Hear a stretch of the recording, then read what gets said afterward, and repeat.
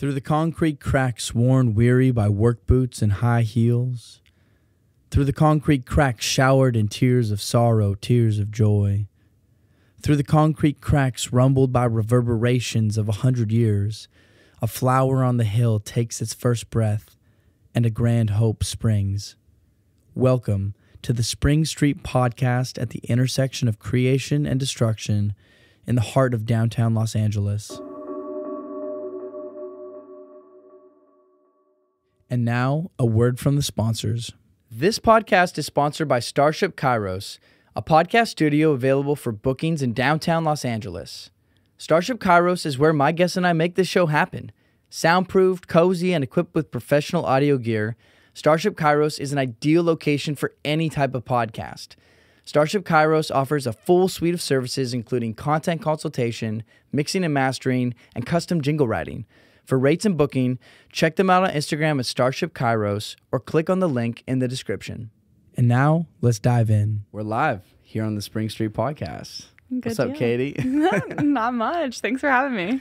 Thanks for being here on such short notice. So, I love Cliffs of Id for so many reasons, but a huge reason is that the people that I meet there it's such a diverse and interesting community, and a lot of interviews that I've done, a lot of podcasts that I've done have been people that I've met at Cliffs of Id.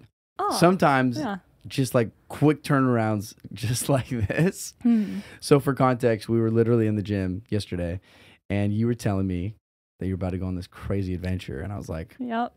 We got to do a podcast before you go. So what is that adventure, Katie? Yeah, so I'm going to be spending about 2.5 months in my car. I'm going to be driving all the way to Salt Lake and then to Lander for the Climbers Festival and then to Canada. So from LA, it's going to be quite a long drive. I think I mapped it just yesterday and it was going to be like 42 hours to get all the way to Banff and then 42 hours back down. So that's like the halfway point for me. Wow. So I'm just going to be climbing along the way. I'm going to be taking a wilderness first responder course in Kanab next week.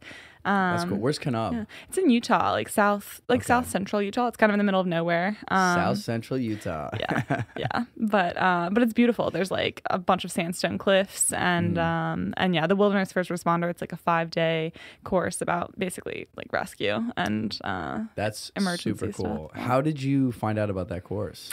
Well, yeah, so I actually had a friend who just about died a couple of months ago in J-Tree. Yeah, we were on a climbing trip, and then she and a couple of other people decided to go mountain biking, and she flew over handlebars and almost bled to death. Her brake handle went into her thigh and holy shit, punctured the femoral vein. Yeah, so oh my God. So that really spooked me because I was like, she was really out there. She had to be helicoptered out, the whole thing. So Did you guys, were you like one of those I was responders? not there. No, I was not there. My friend knew how to tie a tournament though. And so he basically saved her life. And so I realized after that I didn't know how to do that. And so I wanted to learn. And so I started looking into it. And I also realized that I'm like kind of pursuing a little bit of light rock guiding. And, I just took the single pitch instructor course. So that's like my first step. But next year I'd like to take the rock guide basic. And to do that, one of the prereqs is to take this wilderness first responder. We call it like the woofer. So it's like, it kills two birds with one stone, basically. Like I learned from my own personal knowledge how to be safe and how to take care of my partners. But then also, if I decide to go for the rock guide basic, I'll be prepared. Yeah. Yeah, that's crazy. I mean, I guess that kind of makes sense in light of that experience. But that's cool. I think we probably need more people like that out there who have those skills. Yeah. Even skills just as basic as like tying a tourniquet. Yeah, for sure. I realized that it would have been really scary if I were there and didn't know what to do because they didn't have service either. So that was another. Nice. Yeah, I also got the Garmin InReach now. So what is that? It's like a SOS button that you can just press. You have to subscribe. You buy their device, you subscribe to their service, and then so basically all over the world. Pretty much, yeah. There's like satellites everywhere, and you can pretty much just press it wherever you are. Dang, that's probably pretty handy to have. Going out on the road. Yeah. So you're gonna be you're going to be living in your car. I'm going to be living in the car. It's a little bit of like a foray kind of into the van life, so to speak. It's van life light. Yeah, it's the CRV life, you know. CRV life. Yeah. So it's going to be interesting. I tried to build out the back of it. I previously, like, I would go on climbing trips and I was always sleeping in the back of my car, but I was sleeping in the most uncomfortable way. So I have I have a 2011 CRV and the seats don't fold flat in that. Oh, wow. So yeah, so I was basically like propping my crash pad up so that it was even with the uneven seats. Yeah. And then like sleeping on that surface, and it was very uncomfortable. And yeah, wow. It entertained my friends. But anyway, now I have like a plywood sleeping, area, and then I have like a section for my kitchen as well. That's perfect. So, what's your kitchen setup like? My kitchen setup is extremely light. So I have a camp stove, like a butane camp stove, and then I have a cooler, and that is pretty much it. Sick. Honestly, the camp stoves are where it's at. Yeah. I have I think it's called a Camp Chef. I got it off Amazon at some point, and it's like a stove and an oven. It's run off propane, and I cook on that thing twice a day. Like that thing is a beast, and propane also lasts a really long time. Okay. I rarely ever have to fill up. It's like a tiny tank too. It's like a 1 gallon tank. Oh, nice. I fill it up once every few months, and it's probably like $5 to fill up. Oh, that's awesome. Yeah, I have. It's insane. It's like a Eureka, like one single burner kind of thing that I have right now, and it's fine. It's perfectly adequate. Yeah, it fulfills what I need it to do. You got some meal ideas already? Oh God. Honestly, to be honest with you, my favorite meal is a sandwich, and so easy then. That's pretty easy to make. Yeah. What kind of sandwich? I'm a vegetarian, so just veggie sandwich. Veggie sandwich. Yeah. Some tomatoes, some spinach. All the good stuff. Some cucumbers. Yeah, pickles. Pickles all the way. That counts as cucumbers. True. Yeah, fair enough. Even though I feel like there's a big difference between like a those like dainty little cucumber sandwiches you eat at like a really fancy party with like the crust cut off. Yeah. I love those. You were telling me that you were working on your build out yesterday or 2 days ago. Like every day. Oh my God. It's not done. It's I don't think it's ever going to be done. I think by the time I finish this road trip, I'll have a whole new idea of what I need to do, and it'll change completely. Oh, definitely. But yeah, I've been dabbling with the carpentry. That's sick. Had you ever done anything before with like power tools or building or anything like that? It might not look like it, but my dad kind of built a climbing wall for me he let me help, but he kind of mostly did it. So I had like back during the pandemic, back in Virginia, he did that. Yeah. But, so I kind of had like an idea of how to like a vague idea of how to use things, although like I didn't really use them myself much at that time, so I kind of I'd seen them used. Does that count for something? I think it does, honestly. Like I grew up around like my dad did like a lot of different kind of jobs around the house, and we also like we built a house growing up. Like you guys built it? Not my parents, like physically, but like they had like contractors, and like they were kind of really involved. And so my dad would always take us to the construction site, and we would like see it being built, and he would like walk us through construction sites. So I think before I ever even picked up a power tool, there were like a lot of just things that I think it does count for something, just like being exposed to that. Yeah. But what I love about your story, and because I feel like it's part of a broader narrative of like young people who are taking up these projects that are, like getting into carpentry and just jumping right in, like just building stuff, rigging out vans. Like that's kind of part of the whole ethos, I feel like. Because a lot of people, like obviously there's van builders and stuff, Yeah, it's kind of expensive. Super expensive. I would say like, it seems like most people are actually doing their own builds. Yeah. Or at least trying it. Or they're like doing it with the help of somebody else. And I think that that's just like such a cool component of that community. Yeah, definitely. I think like there are a lot of van builders, but there aren't a lot of back of your CRV builders that you can find on Google. So I was kind of and for me also it just needed to be temporary, it doesn't have to last forever. So had you been thinking about like going on some kind of an extended trip or living in your car? Like, have you been thinking about this for a while? Yeah, constantly. I mean, so some background. I did consulting for about 5 years when I was living in DC after undergrad, and I had taken a year off. I'd taken a leave of absence for a year to go travel, and that was really bad timing. February 1st, 2020 is the day I left. No. Yeah.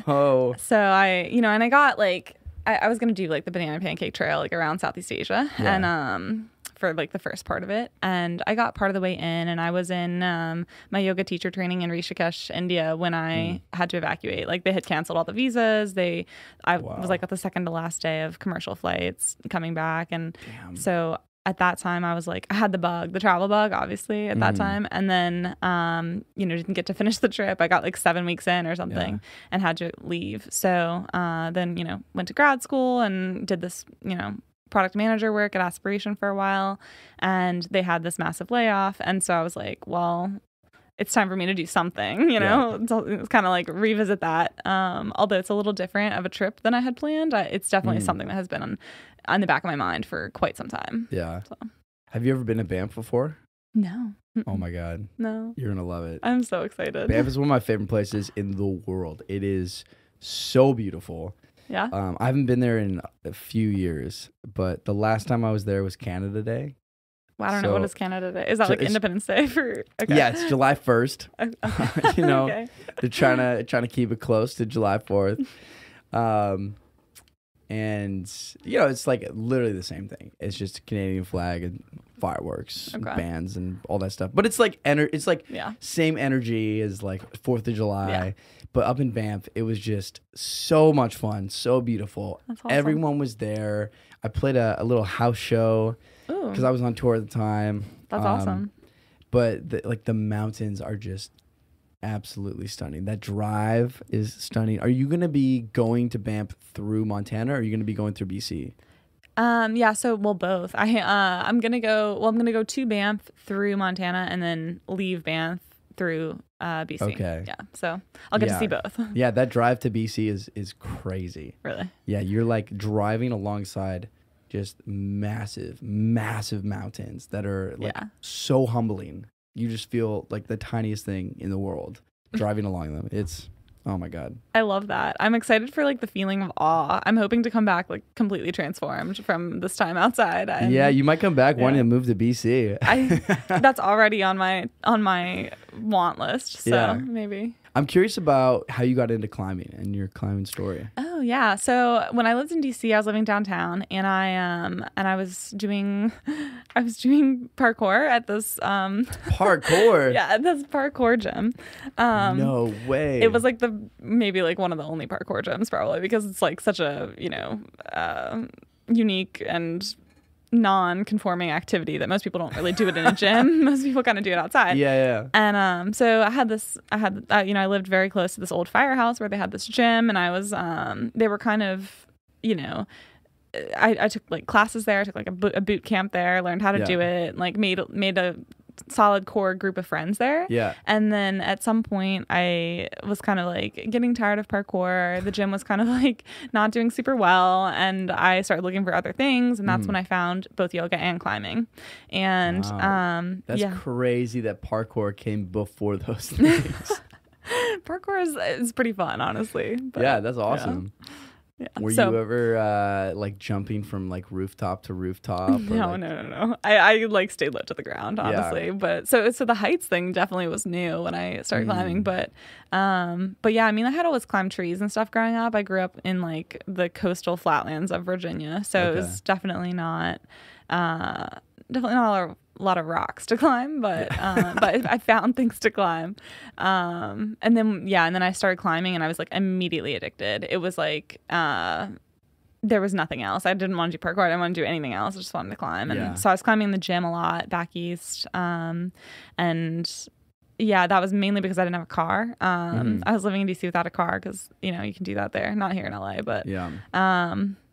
So then when I moved out here for grad school, I was like, I mean, California is where you want to be for rock climbing, right? Like there's so much. It's world class. And I just started climbing outside pretty much every weekend. And, now that I'm laid off, I'm looking for new employment. I'm also like climbing during the week. Yeah. Outside most days. So that's kind of my path. Yeah. What are your like hotspots? Where do you like to go mostly? Oh man, I love the Eastern Sierra. That is definitely my top favorite place to go. I don't think I know where that is.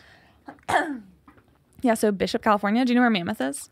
I still haven't been to Bishop. Oh my gosh. We were talking about this yesterday. Bishop, I gotta go to Bishop. You gotta go to Bishop. It's the promised land. Okay, so there's the buttermilks. That's probably my favorite.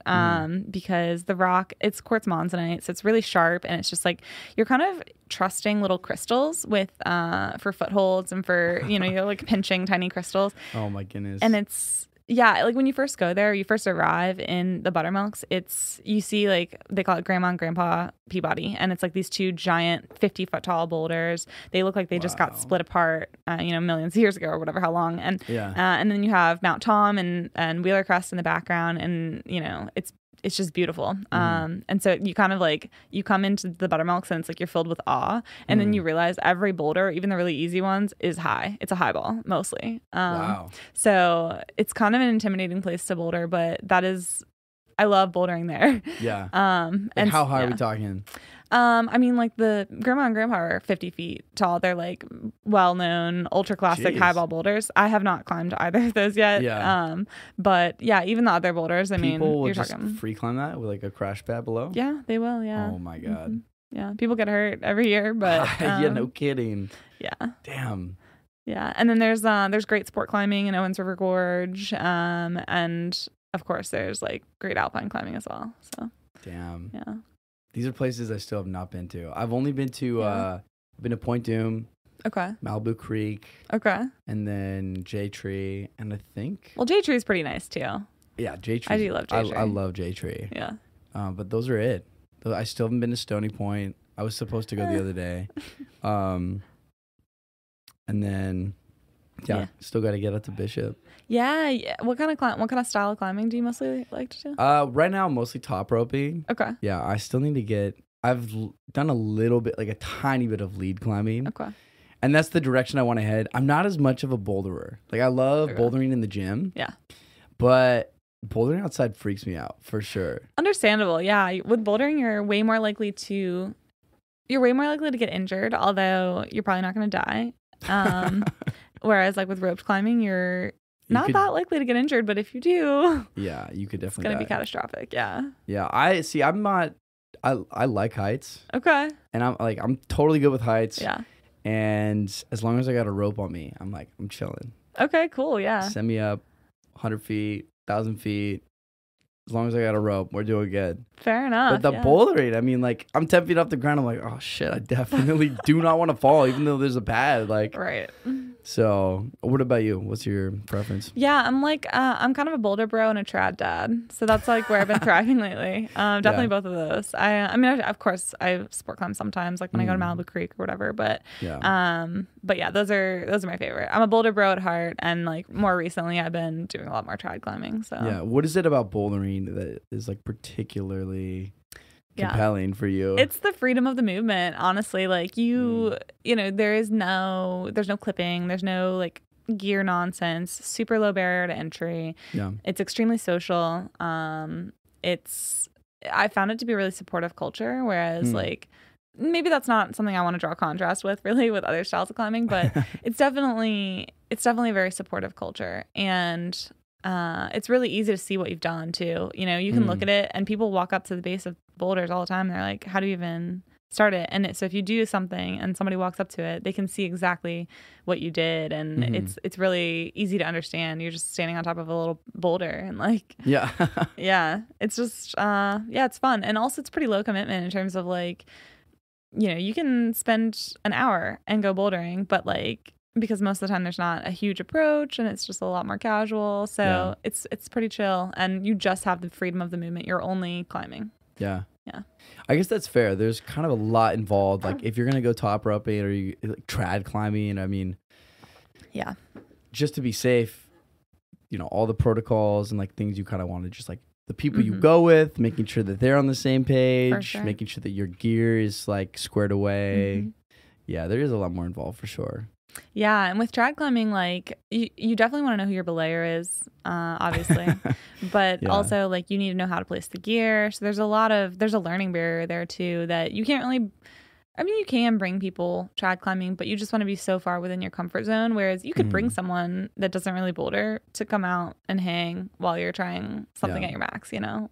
So it's like, it feels a little more inclusive in that way to me. Yeah. Have you had any scary experiences trad climbing? Trad climbing? I mean, I feel like part of the beauty of trad climbing for me is that every experience is almost a scary experience. Because it's just like, you know, I probably was climbing harder before I started really focusing on trad climbing last fall, but I guess it was because I was trying really hard on things that I was super safe on, but now that I'm trad climbing, I'm like a lot more cautious, and so I'm kind of getting gripped on the easiest, you know, like 5'8" in J tree or whatever, and it's just it's a different experience, you know. It's like a head game experience versus for sure necessarily like a physical challenge at this point for me.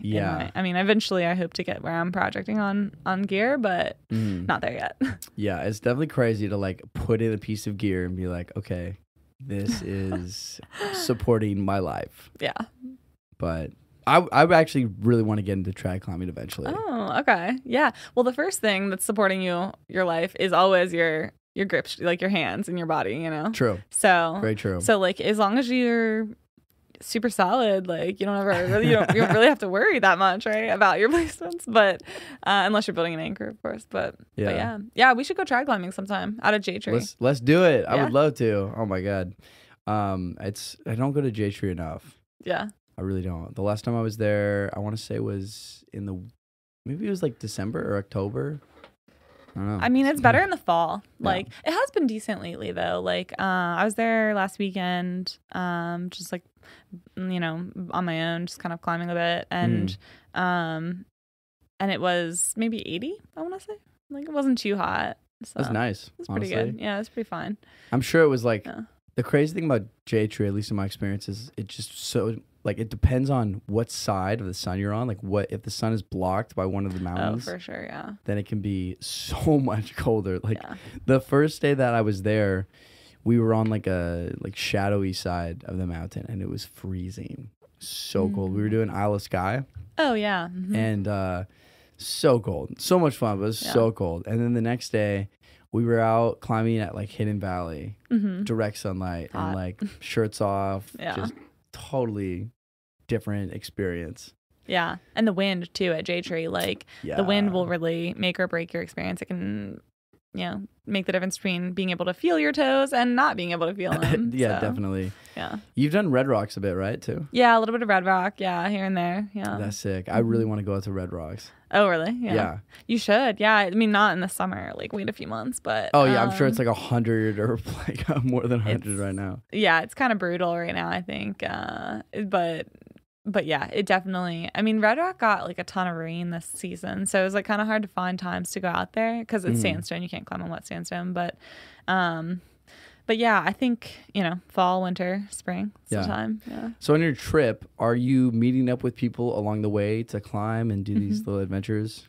I am, yeah. So I have some other unemployed friends, and rough times right now. Damn. Yeah, tech is kind of brutal at the moment, but so I'm meeting up with some friends along the way, and then I'm going to the Climbers Festival in Lander, and I'm meeting up with a group of friends there, and then I have and where's Lander? Lander, Wyoming. Cool. Yeah, it's near the Wind River range, the Wind River Reserve, and so it's like kind of in central.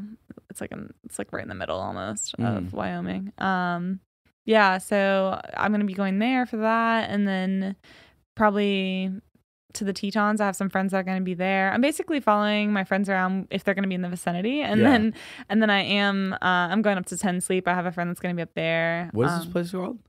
10 Sleep. 10 Sleep. 10 Sleep. Yeah, I think it's named 10 Sleep because of the number of days like it used to take on horseback. That's cool. I'm not sure from where to where, but anyway, it's called 10 Sleep because of how to get there. Yeah, sweet. It's directions. So then when I get to Canada, that is where I kind of have to find partners. So I'm going to be near Banff, and I'd like to do, I would really like to try some of the easier alpine climbing and the bugaboos. We'll see if I can find a partner that I can go up with. But if not, I at least want to like hike and like summit a glaciated peak, because I've never done that before. And it's just on my list for whatever reason. I don't have like a good reason for that goal, but that is something that's on my radar. And then Squamish, I'm trying to strong arm some of my friends that live in Seattle to come up, because I'll be there in August, and that's like, you'll definitely meet people up in Squamish for sure. Yeah, Squamish I understand is incredible. It's social. Yeah. Oh my goodness, Squamish and Whistler are like, also that drive too, the Sea to Sky Highway from Vancouver up there is one of the most beautiful, especially this time of year. Okay. It's stunning. All right. Yeah, because you're driving up the coast, and there's like this massive kind of inlet that you are driving past, and all these little islands. And in July and August, it's like hot and sunny and beautiful. Everything's green. It's just, it's incredible. I'm psyched. I'm so excited about Squamish, because like that's one of the storied places that you hear about when you first start climbing. People are like, oh, you got to check out like Yosemite, J-Tree, Squamish. Like those are like the three that I feel like you hear about. And so I'm pretty psyched to go there. You should do this hike when you're up there called the Chief. Okay. It's not that crazy. Like it's probably like moderate. Like, it's a decent hike. Okay. But beautiful view of like the whole valley and the river. Like it's incredible. I think is it the same formation that people climb that's also called the Chief? Yeah. Probably is. Yeah. Probably. Okay. Because there's a lot of climbing like all mixed in there. Okay. Yeah, I played a show up there once upon a time. Up on the Chief? On the top of the Chief. Yeah. I mean, I don't know that I can really call it a show. I was playing a lot of house shows at the time, and I was like, it would be so cool to play a show on the top of a mountain. So I made like a little event on Facebook, and I was like, me and my buddy Eric, we were going to go play a show, and it ended up like nobody decided to come. And we were like, screw it. We'll just climb the mountain with our guitars, and we'll just like play for whoever's on the top of the mountain. They were probably psyched. They were stoked. It was great. So we kind of like, we got to the top, played for all the people who were up there. I think it happened along the way that the soles of my boots came off. Oh. I had like inherited these boots from my grandfather, because he had like just passed away, and like I found these boots in his garage or whatever. So I was wearing them because they were really cool, but they were super old, and the soles came off. Oh. And so underneath the soles, it was just kind of like this hard, plasticky kind of surface that was super slick and terrible for climbing. So I ended up just taking them off and going barefoot. So I was climbing the end of this mountain barefoot. I looked insane, like just long hair. I think I had a beard at the time. I think I had no shirt on and just like cut off shorts and a guitar, like in barefoot. I just looked like a wild man. Certain kind of vibe for sure. That's hilarious. It was, I think I got to go back there and do another attempt. I think so. Yeah, that sounds awesome. You should get a video of that. Yes, I know. I don't know why we didn't get some good footage of that the first time. So that's amazing. But yeah, you're gonna love Squamish. Yeah. I'm curious, coming from like parkour and going into climbing and yoga, is there anything else that you see in the horizon of future hobbies or activities or things that you want to do? I'm pretty locked on the climbing at the moment. Yeah, the climbing is really like exciting to me. So that's keeping me busy, I would say, at the moment. Although I did recently start skiing. So I'm looking to kind of combine those two, like getting more into taller mountains, like nothing too extreme. But I think it'd be good to kind of combine climbing with skiing, climb up, ski down kind of thing. That'd be insane. So, yeah. How would that work? Would it be like glacier climbing, like climbing with like an ice pick, or like those? Perhaps, yeah, maybe a little ice climbing. I've done like a little bit of ice climbing. I've tried it basically, and up in Lee Vining, and it was pretty fun. I get the appeal for sure. Although I don't think I'll like become an ice climber or anything, but yeah, I think it'd be cool to just get into summiting bigger mountains, and that would involve a little bit climbing, a little bit of maybe skiing down. That's kind of my dream combo. So I have to get to be a competent enough skier to do that. And I'm definitely not there yet. I'm definitely at the point in the, the Dunning-Kruger effect where you like start out something and you think you're really good, you're getting better. And then you like eventually realize that you kind of suck. That's kind of, I'm at the part where I've like realized how bad I actually am at skiing. Like I had the beginner's experience of like being really proud of myself for the progress. And then now I'm down at the trough. Somebody told me once that with skiing, it's easy to learn, hard to master. Yeah. And with snowboarding, it's hard to learn. Yeah. Easy to master. I have heard that. Controversial opinion, maybe, perhaps. I don't know if the snowboarders would like that, but I have heard that. And I have tried snowboarding. And, in terms of how my first day went, I would say like I would say that's an accurate statement. Like, yeah, you're probably on your ass like most of the day. Yeah, definitely. Snowboarding, I would say the thing with any snow sport really, and maybe any downhill sport, is that you're like surrendering to gravity. And for me, like my brain is in the climbing zone, so I'm like used to fighting gravity. I'm like an uphill athlete. Like it's a slow kind of steady fight against this force that's like pulling me down, right? And I can kind of stop at any point along the way and evaluate like what's my next move. Whereas with and that's like how I find the flow state. But like the thing with skiing downhill is that you're surrendering to gravity. You can't necessarily stop on a dime at any given point. You kind of have to like just let it go and like trust the mountain, like trust that it's going to be fine. And so that it puts me in a completely different headspace. So that's been the challenge with skiing for sure. But, I still want to try skiing. I've never done it before. Wait, you're from Vancouver. I know, but I'm a snowboarder. Oh, so, all right. Okay. You're a snowboarder. Yeah, snowboarding has always been my thing. Though at this point, I almost feel like I can't even call myself a snowboarder because I haven't been up in like 5, 6, 7 seasons. Like it's. Oh man. Yeah, I know. Gotta get back out. I know. This was the season. Mammoth was it's still. It's still going. You could still get out this season. Is it really? Yeah, they're still open. They're going to be open through next month. Yeah. No way. Mammoth got like so many inches. I don't even know. Like that's insane. They're still open though. Yeah. This has been such an odd year in terms of weather in California. For sure. Yeah. Yeah, but the flooding, the rain, everything. It's crazy though, because like on the one hand, there's the flooding, but then at least we don't have the forest fires.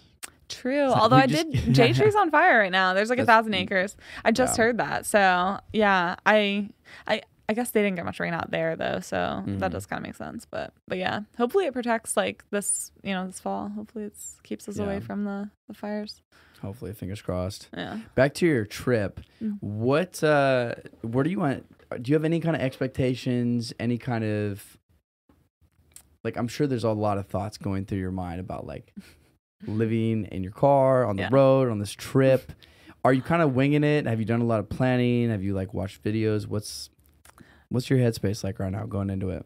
Yeah, maybe a little bit of both. I think I've watched some videos and I've ignored a lot of that. As you probably saw my sawing video. I ignored a lot of like best practices, I would say. But yeah, so a little bit of both. I mean, I have some friends that have kind of done similar things with their cars. So I kind of like looked at what they've done and then adapted that to fit my car. And I had like a little setup that was working before I built anything. And so I've learned a little bit from that and kind of iterated on it, over the time that I've been sleeping in my car for like climbing trips and stuff like that. So this will be definitely the longest sustained period in my car, but I have spent a lot of nights like just in my car. So I'm kind of familiar with it from that, but I think what I want will change completely by the time I'm done. Like I think I'll shift it around probably 4 or 5 times during the course of the 2.5 months that I'm going to be on this trip. But yeah, there are some things I still have to figure out. And one is that I will be by myself for part of this trip, which isn't really something I've done a lot of in my car. So like as a woman by myself, I think, I might want, window coverings, which I don't have now, because usually when I go climbing, I'm like, I'm waking up early anyways. Like I'm just sleeping in my car with my friends, like whatever, it's fine. So I got to figure out some like security stuff. I think that's probably one of the things that I need to figure out. Yeah, window coverings would definitely help. Yeah. Being in a CRV where it's, All windows. Yeah. Yeah. When my brother and I first moved to LA in our first van, we made these like little curtains. Actually, we already had the curtains, I think, from a tour that I did in the van. But we had these curtains. It was literally just a bungee cord with fabric. Nice. That like would you like go from the front to the back so that we could block out those windows. But that's pretty crucial. Keeping, making it so that people can't just look right into your car. Yeah, I had an interesting experience recently where I was sleeping in the parking lot at Takis, and my friends, like I had a bunch of friends that were up there kind of the same weekend, and I had two friends who like I hadn't heard from, but I knew they were fine because it was like they were going to climb an easy route, and like I knew they were behind some parties, so I wasn't really that worried about them. So I kind of went to bed and, I just figured like, they're fine, Yeah. And I was sleeping right next to the trailhead, and my car is obvious because I have Virginia plates and I'm in California, and so they came up at midnight and knocked my window. I thought I was getting murdered. Oh my God. Yeah, but so I would like to avoid that. Yeah, that's always a rough experience. I've had to knock 3 times. 3 times really? Grand total. Okay. It's never fun. No, yeah. Yeah, at least it was my friends. So for sure. And that's usually what it is. Yeah. Well, actually, maybe I shouldn't say usually. Maybe usually it's security, actually. Yeah, I think I got lucky that time, but I don't know. It works out. I definitely thought I was getting murdered though, because they had headlamps on, and so I couldn't see their faces. Like it was, it was blinding me. Yeah. And I had just wakened, so I was like definitely trying. In terms of parking, are you going to be mostly staying in like pretty remote areas, like camping sites and? Yeah, that's kind of the plan. So I think my goal is to be mostly on like public land, sleeping like on BLM land or in campsites. Yeah. Although I probably will mix it in with maybe like an Airbnb here or there. Like I have some friends getting an Airbnb in Lander and stuff like that. So and I'm visiting a friend in Salt Lake. So I have like a mix of things, but in terms of parking, I'm not expecting to park in like an urban environment and sleep there. So. That's fair. And that probably helps a lot too. I think that makes a pretty big difference. I think so too.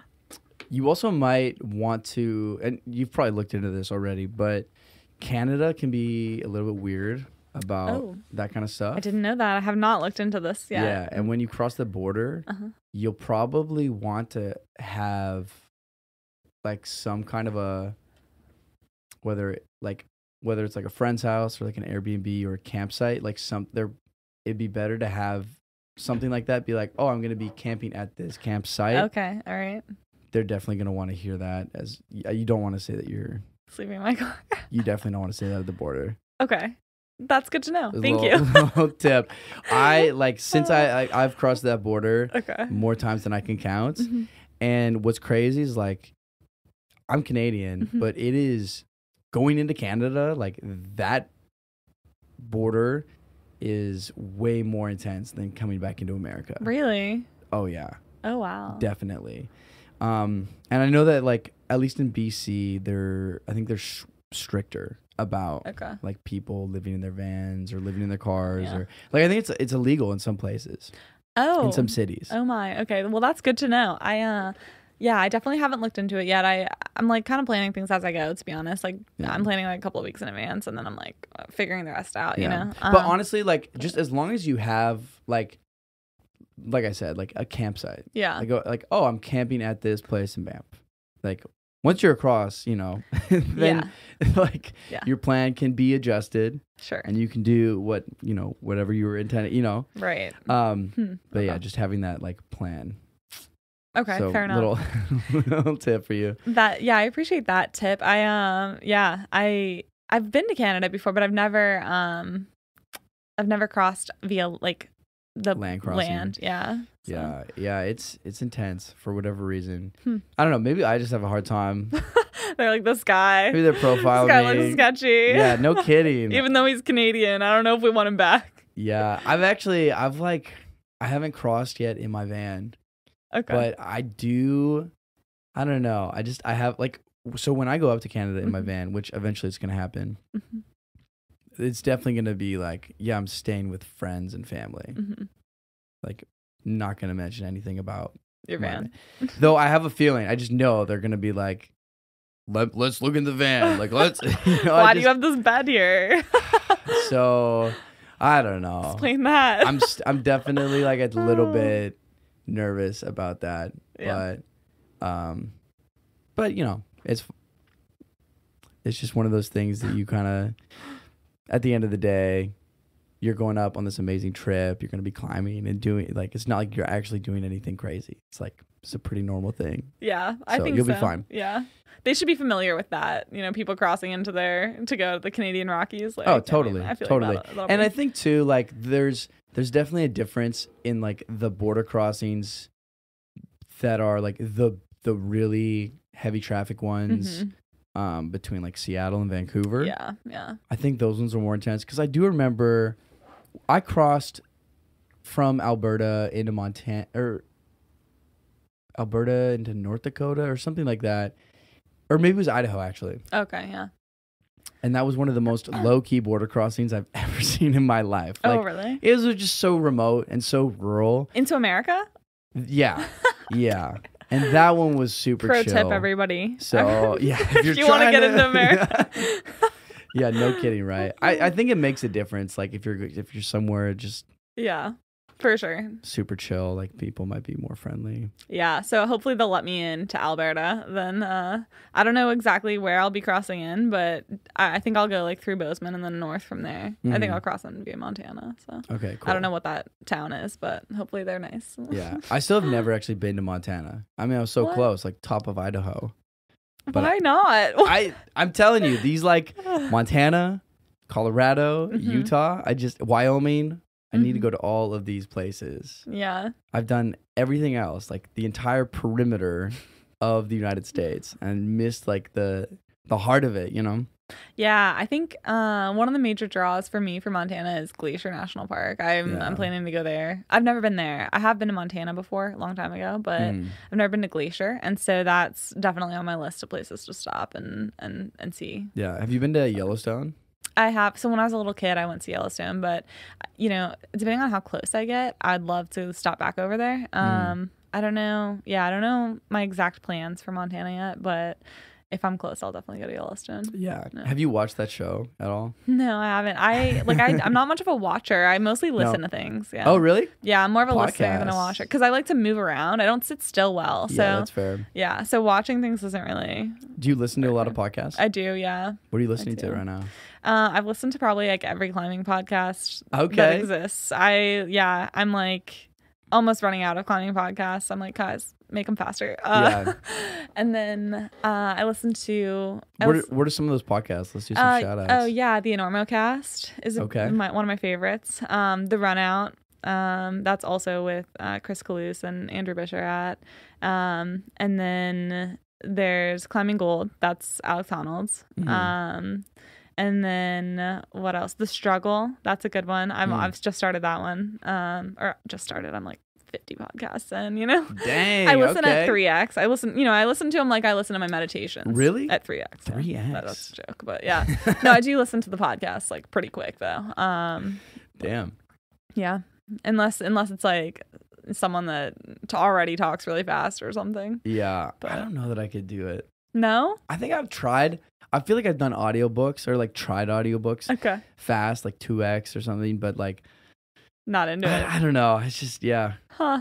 Maybe I need to give it some time. You like to listen at just regular human speed. Actually half speed. It takes a lot to process. Slow it down. No, just regular speed is nice for me. I'm just okay. Fair enough. That's tight. I haven't really listened to. There was one climbing podcast that I listened to a little bit. I can't remember. It might have been the first one that you said. The Enormocast was like the original. It was like I think it was that. Yeah, one. like for a while it was like the only game in town, and I mean he's had like a lot of famous climbers on there, so that's like a really well known one. Yeah, it's probably the one you listen to. Yeah. Would it be a dream of yours to be a pro climber? I mean, I think like I feel enough pressure with climbing just from myself that it would be like. Yeah, and not to mention the fact that I don't have the talent for that, but... You don't think so? No, definitely not. I mean, to be fair, we have never climbed together, so I actually... We haven't, no. have no idea. Yeah. But I get the sense that you're I could be projecting V0 in the gym, you don't know.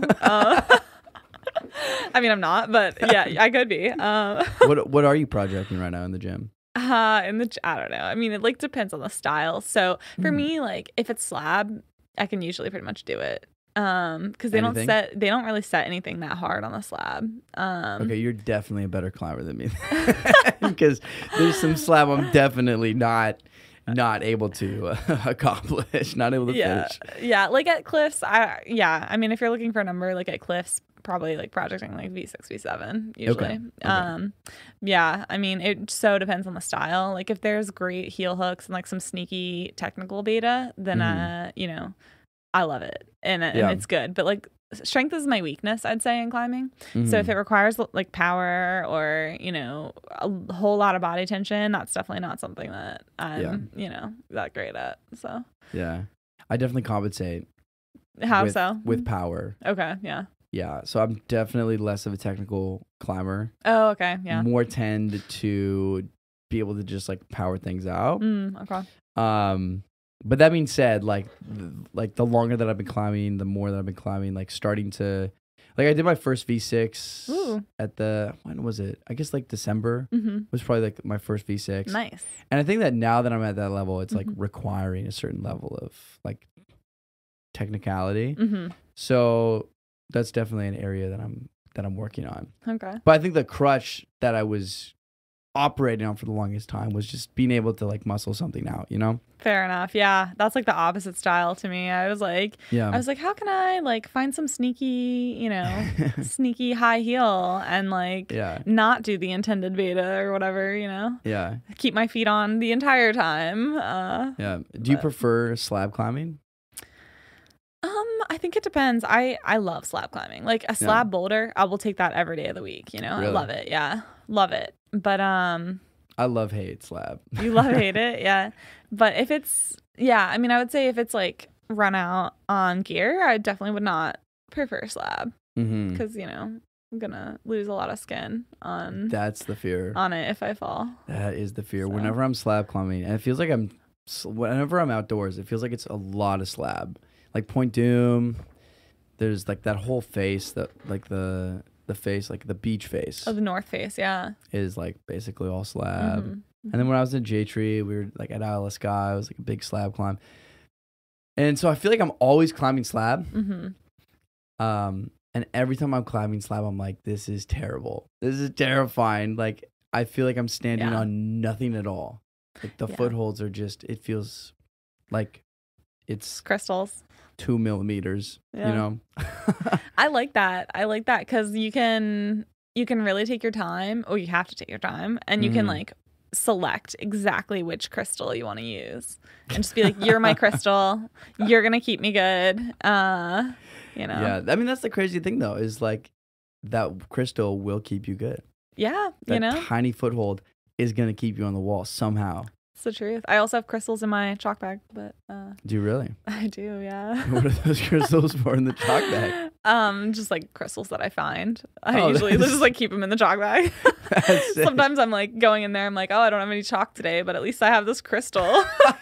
Like hopefully this like keeps my sweaty hands on the holds. That's hilarious. So, yeah. That's cool. Have you been to the Post yet in Pasadena? I have, yeah. Have you done the speed climbing wall that they have there?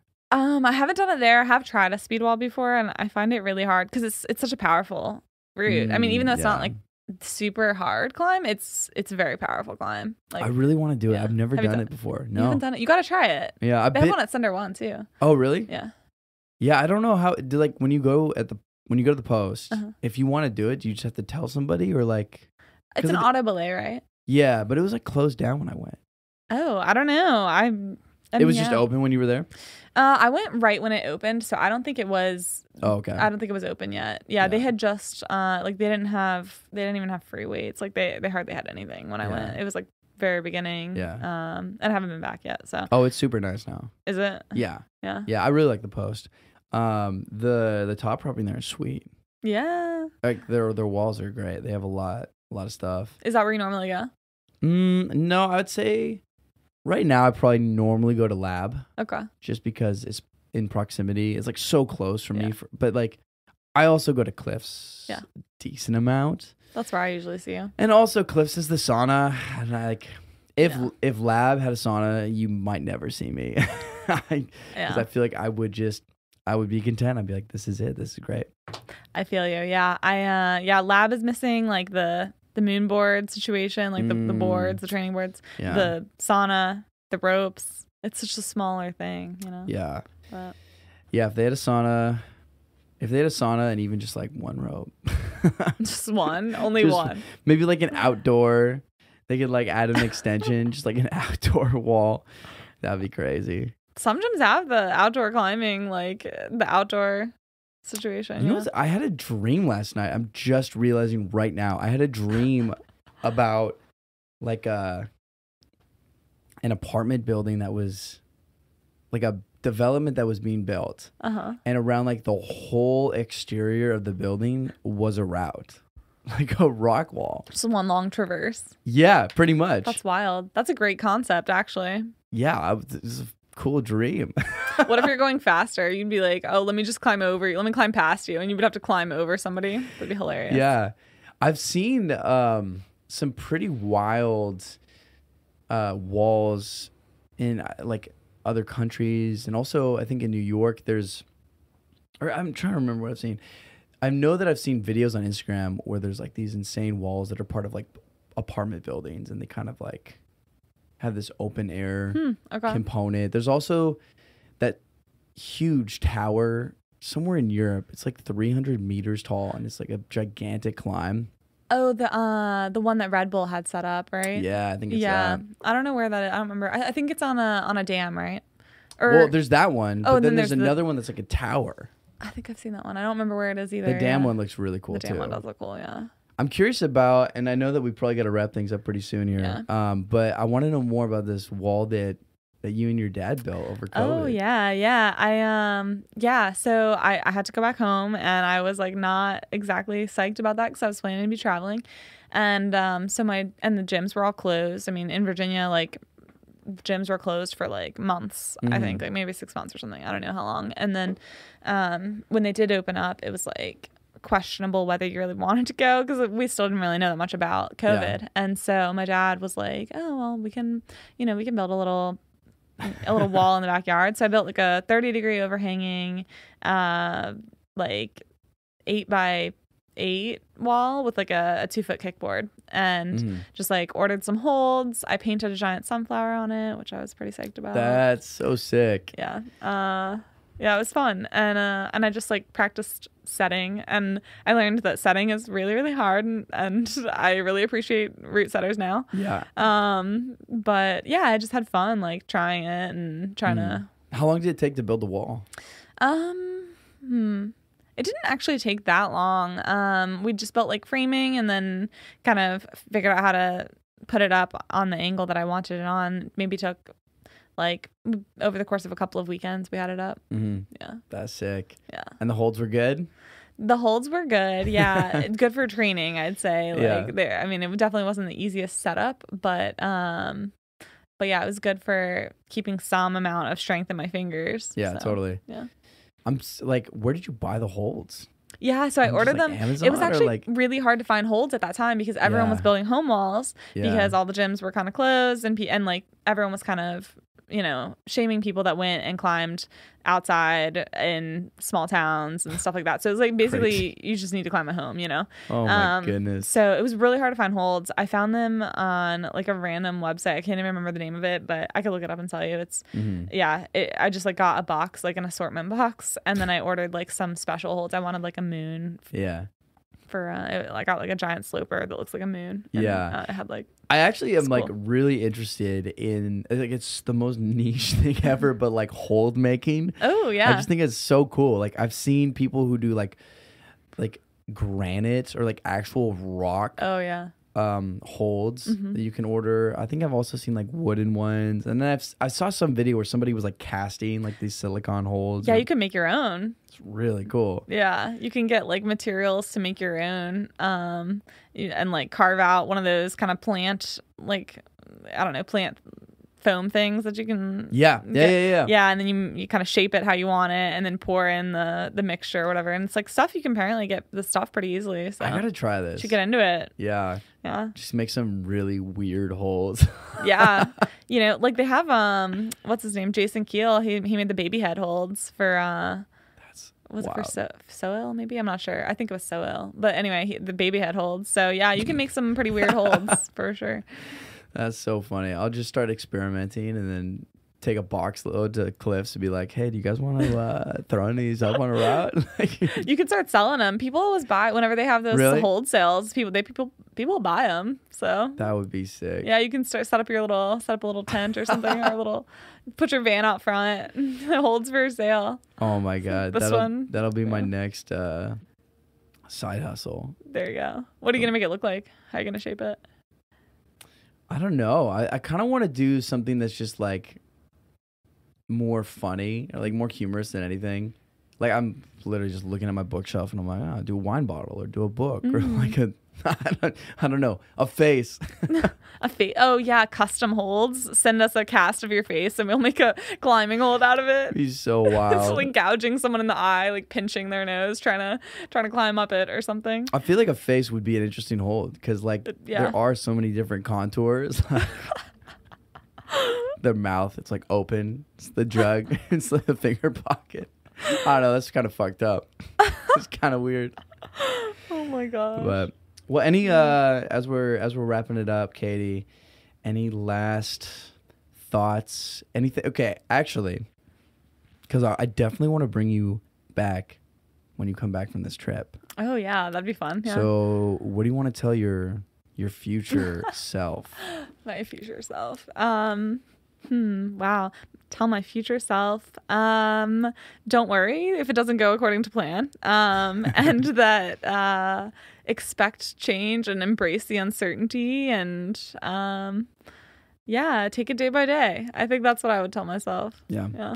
We'll see how it turns out. But well, I'm really excited to hear about your trip. Definitely, post tons of stuff on Instagram. Yeah. Do you want people to like follow your journey? Are you wanting to put that out? Like, yeah. I'll be posting on Instagram plenty. It's at Katie_MiracleWhip. So yeah, that's me. My last name is Mayo. So. Oh, amazing. Yeah. All right. Well, Katie, thank you so much for coming on the show. Yeah. Thanks for having me. Excited for your journey. Best of luck. And I hope Canada treats you well. Thank you. Yeah, thanks for the tips on getting in. I appreciate it. Yeah, absolutely. All right, we'll see you in a couple months. Sounds good. Thank you for listening to the Spring Street Podcast. If you'd like to support the show, sign up for the Patreon to receive exclusive behind-the-scenes content, and check out the sponsor links in the description.